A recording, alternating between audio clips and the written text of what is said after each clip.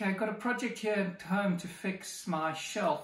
It's starting to sag at the one end and it's come a bit loose. So I'm going to show you some of the tools that I'm going to use today.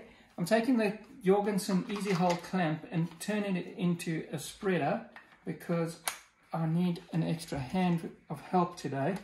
And so I've placed this block here so that supports my my clamp, and now I can just pump it and get it on that block and nicely on the shelf and pump it up, and you see how that gap up here is now reducing.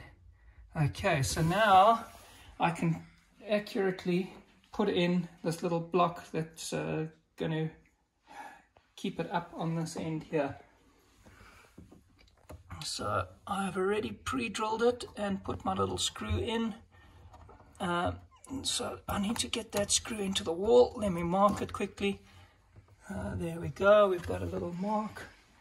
Okay, so in my drill today I'm using an Alpen Profi Beton with a hex shank.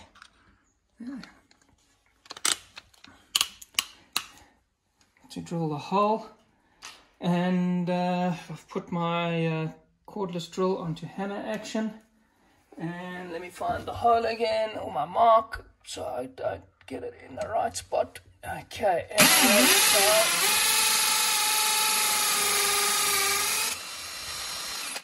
sure, that drills pretty fast, that Alpen drill bit. And the other thing I've chosen here is a little Rawlplug, a 4-awl plug. This I know is going to work in the wall because, as the name says, 4-awl. It is for concrete, it's for brick. You can even use it in timber cladding, you can use it in drywalling. It's 4-awl basically, as the name says. So I know that's going to give me a good hold. So I'll just pop it in like that, get it seated nicely, and then I'm going to take my little impact driver and match it up there. There we go, and I'll be able to tighten it up. Or if I turn the drill in the right direction, it'll go in.